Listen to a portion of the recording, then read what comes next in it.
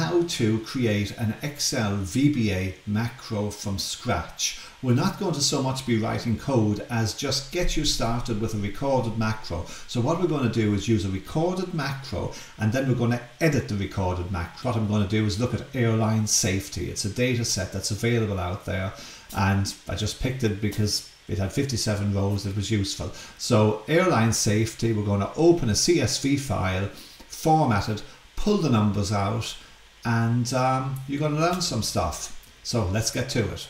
And hey, if you find this video useful, don't forget to like and subscribe. It's good for the channel and it encourages me to keep doing this stuff. So the first step with writing an Excel VBA macro is you need to ensure that the developer tab is enabled. So what we're going to do is go to File, then we're going to click on Options, and then we're going to go to Customize Ribbon.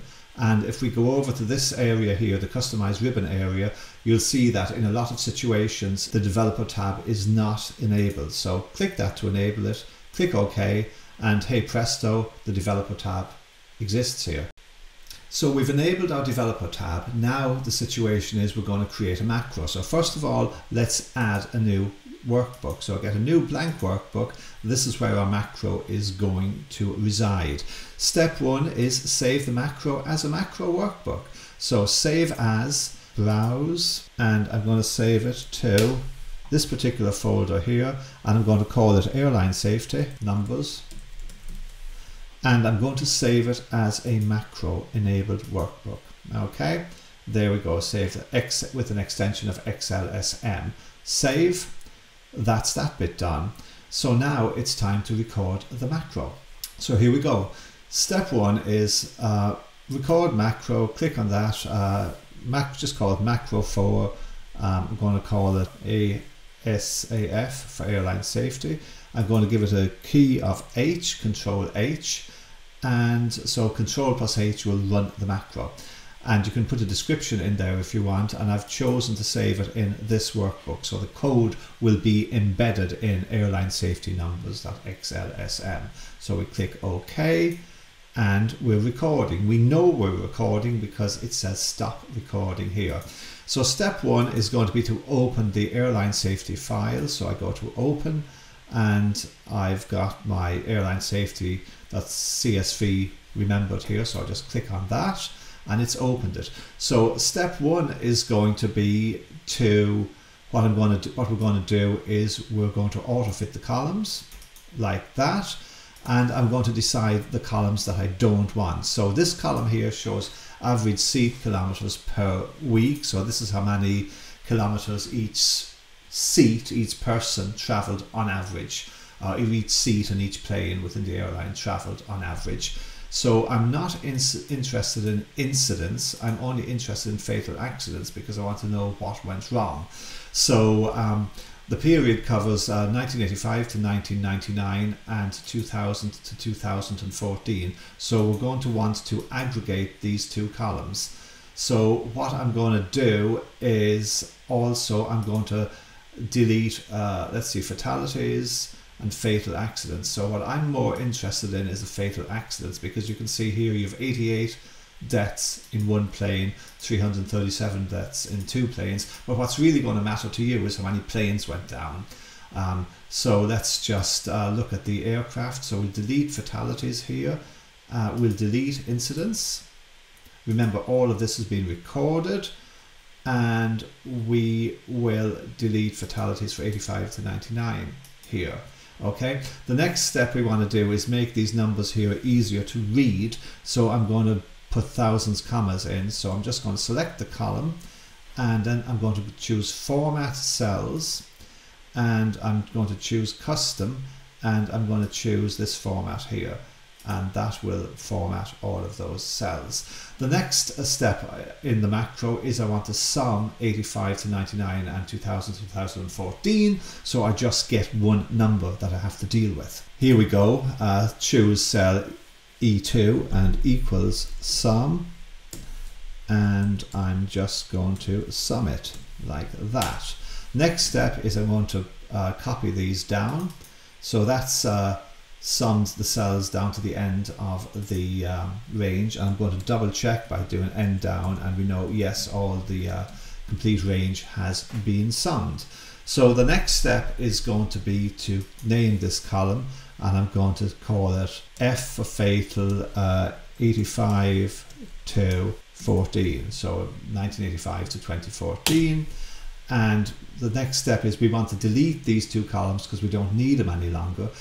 But before we do that, what we got to do is move these formulas to values, otherwise we will lose the data. So Control C to copy and Alt SV to paste special values. And when we do that, you can see you've got numbers in there now.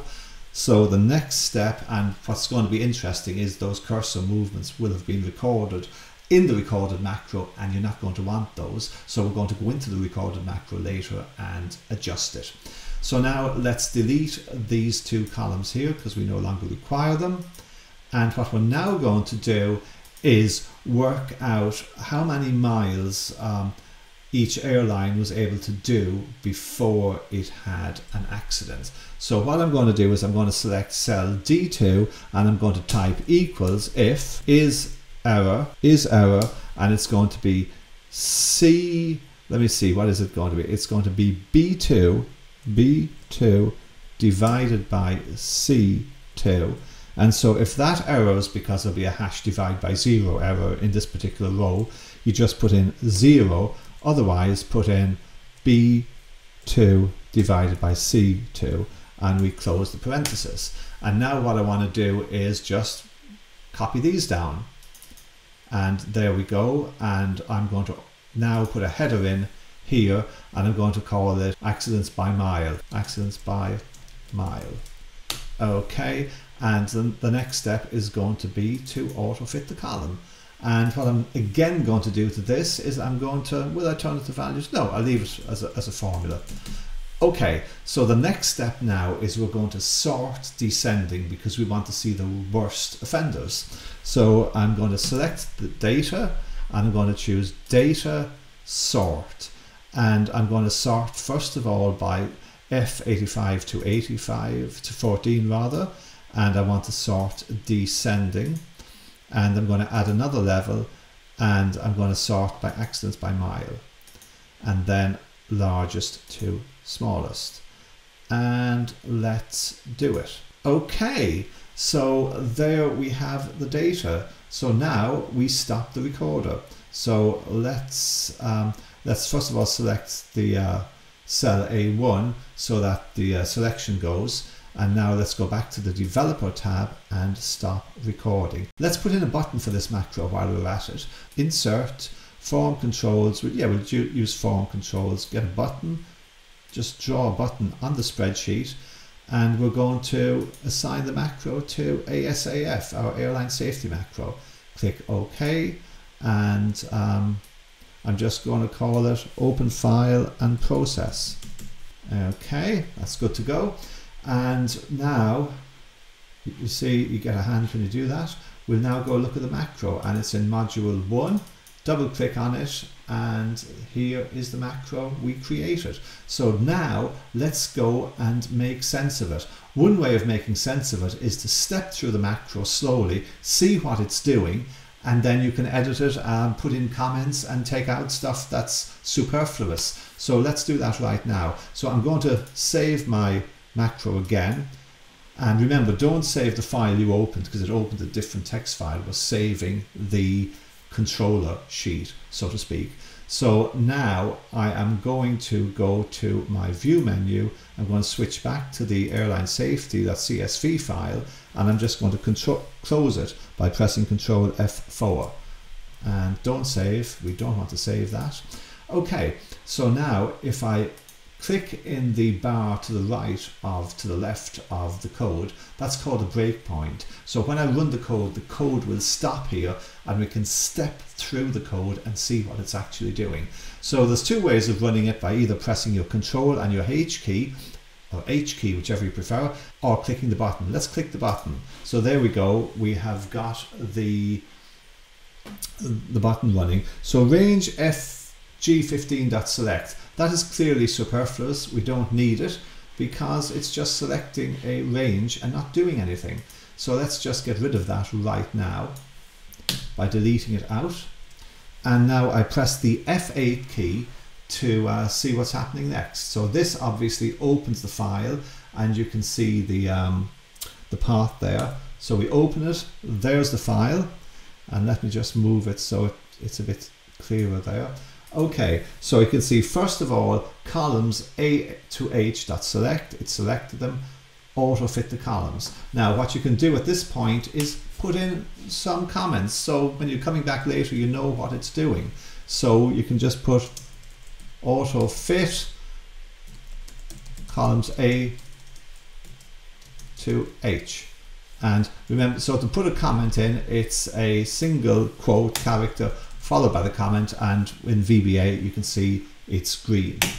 Now, you know, this is not the way I write code, and when you're experienced you'll probably just start writing proper VBA code, but hey, this gets you up and running, automating your workflows, which is what you want to do to get started. Everybody has to start somewhere. This is a good place to start. Okay, so let's get to the next thing. This is where we start deleting columns. I know because I just remembered. Okay, so column C, select column C, delete it. Select column G, delete it. Select column E, delete it. Select column D, delete it. And select, let's see, range B1. So let's, before we do anything, we know that that group there is deleting the columns we don't require. And so now what we're doing is we're getting a range, and we're number formatting it with commas. So let's just put a comment in there to say that we are comma formatting column B, available seat kilometers per week. Okay, so let's continue. So E2, that's select, active formula, putting a formula in, auto-filling, put a comment in there, summing all years. Let's continue. So there, for example, we can see we first of all, or the code first of all selected E2 to E57, then it selected E2. Didn't do anything with this, so we don't need it. Delete it. Selection end down, that's select. So this was where I was talking to you and just checking things. So basically all of this code here is superfluous. It doesn't do anything. And that's the thing, tidy up your macro code, make it more succinct. Range E1, that's select. Assign header to accidents, yeah. Okay, so the next section is range E2, select, then select that, then selection.copy. Okay, so what that's done is it's converted the numbers to values. So put in your single quote, convert column E numbers to values. Sorry, formula to values. Formula numbers to values. Okay, that'll do. Okay, and we got range E1, that's select. Cut copy mode equals false. So that's, as you've just seen, has got rid of the crawling ants, which was the copy selection. Columns D, that's select, and delete. So deleting two columns. And now range D2, that's select, and we're going to put in our iserror formula, and we're going to autofill it down. And D2 to D57, that's select. These two are not required. And active cell, that formula, actually hang on, Control Z, Control Z. So this one, that one wasn't required, but this one here, D1, was required. So add formula, add header. Okay, so if we just take the code back up here just to demonstrate. Control. So if I put my cursor here and I then press F8, D1, that's select, and it adds the header. And now what it's going to do is it's going to auto fit the column. So what we can also do is add header and auto fit column. Okay, and now range D2, that's select, end up, that's select, didn't do anything. Range D1, that's select. So we've done a couple of selections, or the code has done a couple of selections because it was copying my keystrokes. But I don't need these to make the code run perfectly. So selection.current region, that's select, which does that. And I'm going to start sorting. So I'm clearing any previous sorts. And now it's setting up the fields for the sort.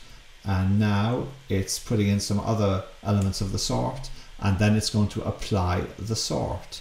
And that's the data sorted. And then selects range A1 again. And so there is the macro, and there is the macro edited. It's called ASAF, Airline Safety. I forget what the AF was for, doesn't matter. So now we'll just save our code again.